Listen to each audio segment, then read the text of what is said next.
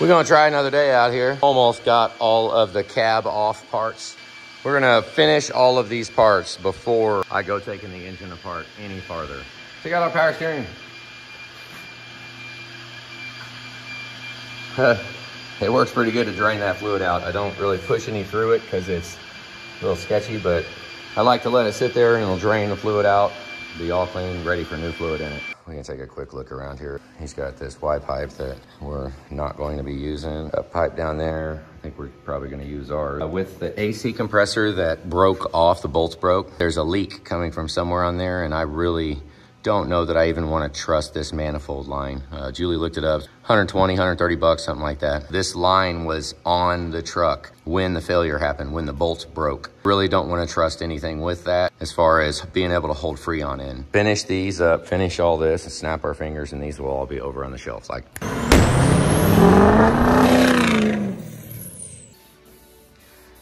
finishing touches on some of the last parts. We got the running boards all done. Well, we got basically everything done. This cart is going over there to be put on the shelf, ready to go, and the table's empty.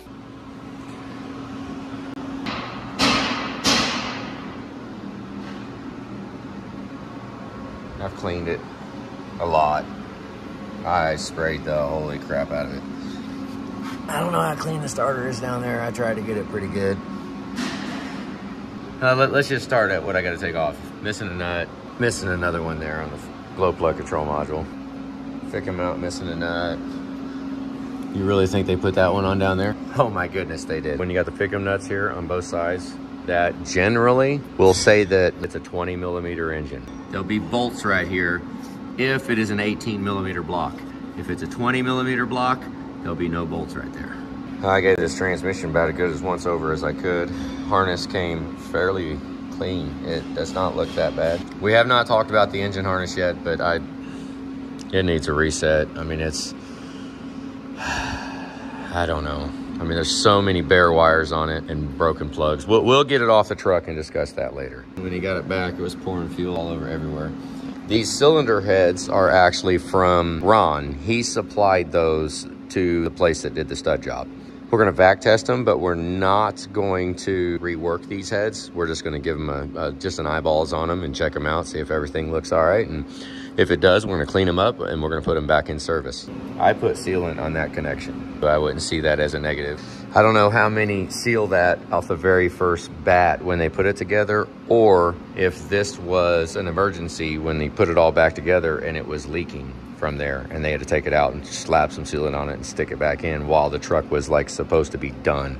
That is probably more likely what happened. We'll look over this glow plug wire. It's on the wrong freaking side. It's missing a connector there. We're gonna look over everything. Fickum harness is beat. Oh my goodness. Look at the differences in the casting on this turbo. I'm starting to get a little freaking worried here. That is so freaking tight. I hadn't even fathomed that and how bad this can be destroyed. We've already got bolts missing. Let's hope we don't wind up with a whole crap load of inserts every freaking where. Damn it. Oh my God. Okay, clean the intake a little better than that, would you? Break anything, jeez. I do not replace these O-rings though. We will clean this up. We will put it right back in. Do not replace any of the O-rings, any of the gaskets, nothing. Like not even that top gasket. We are just very careful when we clean it. Don't get a bunch of water in it. Do not replace that. Do not get rid of it either. Leave it in there. Otherwise, you're one of them guys with your freaking wire just sitting here hanging around. That tells you right there. This is the first time this cap has been taken off since that damage occurred, is what we're seeing right here. They damaged it and then tightened it down, and it has not been loosened back up since then. I just turned that and it curly-cued the plastic out of it. Oh, new filter though. That's good to see. I mean, honestly, should we bag that and reuse it? Yeah. I'm kind of concerned with the fuel quality.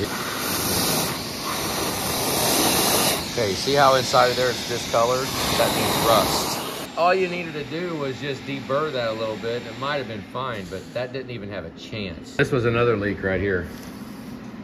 I wonder if they'll see anything. The oil filter did have oil in it, so.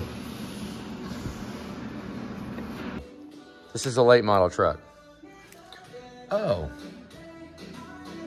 So that actually horribly freaking sucks, right? It bent that pin a little bit. We'll see if we can get it out of there.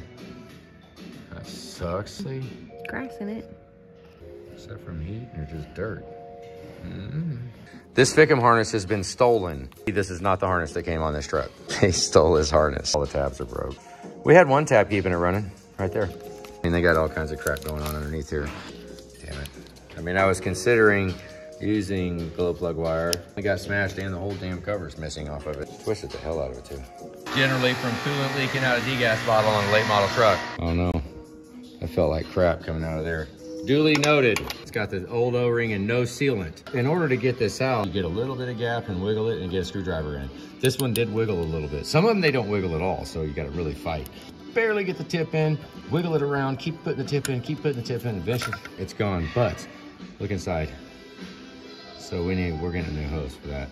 We're not gonna leave that on there. They grabbed that sucker with who knows what and was holding it right here and trying to yank it out. That is done. It doesn't need sealant. Generally on the repairs that we go through, we put a new thermostat on it. Very, very close to getting in there where it seals at. And then you just cause yourself a freaking problem. At least clean your intake temp sensor. If you're gonna put on the J-tube and you're gonna eliminate what you eliminated, then clean this off too.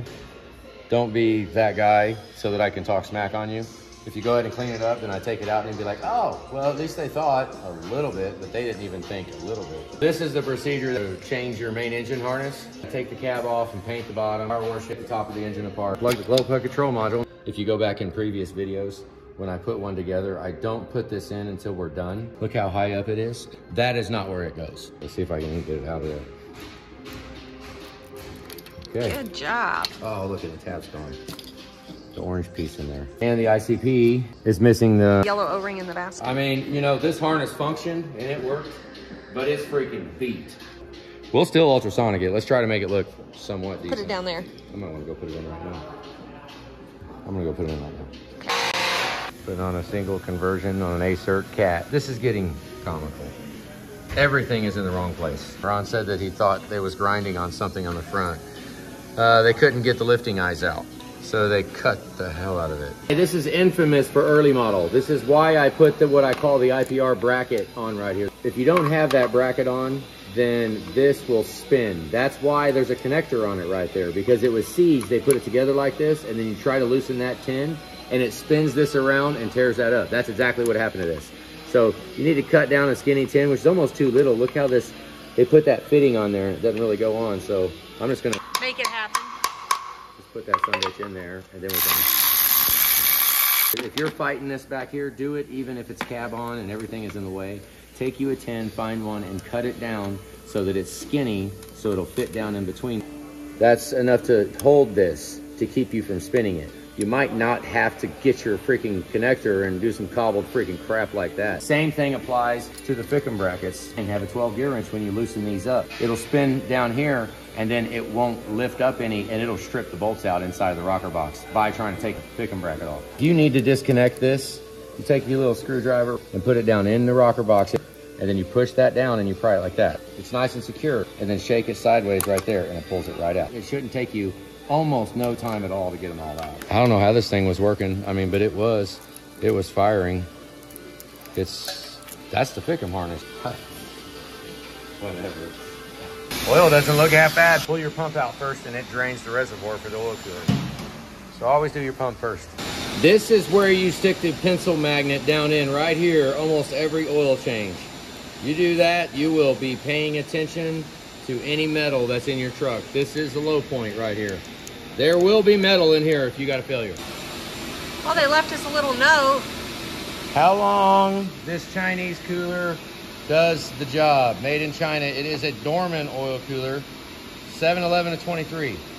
Okay, and the other side of that is when we look down in here at the oil cooler screen, this tells you that they use cloth inside of here and did not clean it out. That is fuzz like a son of a gun. Lint. So if one of these screens, one of these little window panes would have broke out, we would have lost an IPR valve, is what would have happened. All that would have got into the, look at that. All that would have got into the IPR valve. Looks like cat hair. I mean, you can use a towel inside of this housing, but you better blow it out, brake clean it, get all of it out. That was in there. That is a shop towel. If I put enough of that together, I could wipe something off with it. Give me a freaking break. Jesus. This is just a couple of minutes inside the cleaner. I have not done any prep work at all. I just set it in the spray cabinet, that's it. And it's compounding times better than it was when it was put on the truck last. It's steaming still, it's hot. If you're gonna do this kind of work, you need some cleaning ability. You need to be able to clean it. Otherwise, you just freaking bolting nasty freaking crap back on. All right, I've stalled enough. Those cannot stay on there. We will replace the rocker box if we have to, but we won't have to. That's coming off right now. I really don't do a lot of welding nuts. Generally find it easier to drill a hole. I don't know if this is gonna work or not. I don't know what's gonna work on that one. We missed it, but I was pounding on the bolt extractor and Julie was spinning it with a wrench. She had that bar all the way up in here, but I got it out. Good deal. You got it. Holy guacamole. How to use that big old breaker bar?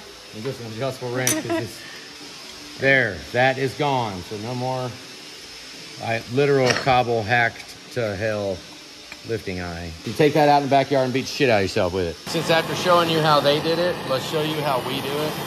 If you don't have a torch like this, you need to get one. We've already taken everything off, so we really don't care about the rocker box gasket that's down in there, but within reason. Don't go too freaking far. Okay, so it's got a little heat in it. I'll take this. It's a 6, which I wouldn't mind having a short well, but all we have is a deep well. A couple of smacks and a big impact. Let's see what happens. No sweat. Chances are very, very good that you will have maximum success if you just use the 6 Allen 1/2-inch drive with an impact. It'd work on the front too. Yeah. And we could pretty much test this. Hang on, stay on it. Stay with us. Let's just see how long it takes, because I don't think you cut it. Yeah, I've been needing it for about 20 seconds. Here we go. It's like sizzling. Sizzling. You hear it? Just a little tap. No sweat. Okay, good deal.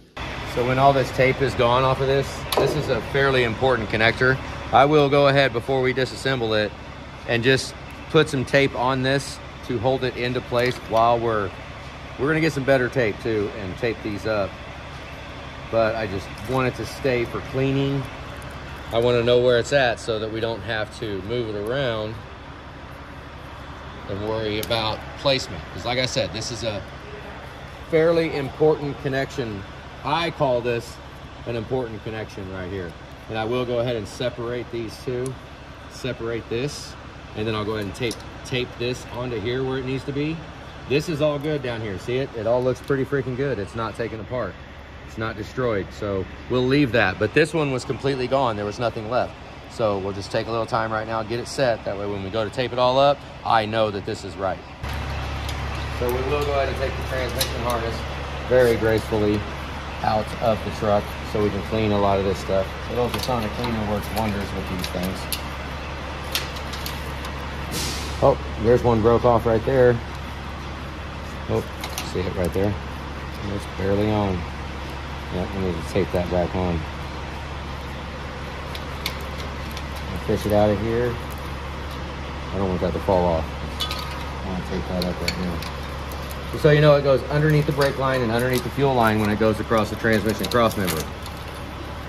It goes underneath it. So just take your time and it'll weasel through here. You can get it through all by itself. Now that is the transmission harness. We'll make it brand new again. Oh, this is our water and fuel compulsive. Yeah, you see the sensor right there? There was no amount of draining. Well, I guess a certain amount of draining, maybe. But yeah, once that sludge is there, it holds water. So you'll drain it, and then it's the sludge. Let's clean that out. Eventually, we'll get to how you're supposed to be doing stuff and stuff that you would want to see on your truck. Like get the lines out of the way so you can wash them and cap them. Because this line right here has got that plug right there. And the best way to keep track of it is just to wash the whole freaking line with that connector, because that's the only connector I want. It's disgusting in there. So I'll just leave it on there and wash the line. Heck with it. Because that line's trash. It's leaking. She's still over here on this crap. Jesus.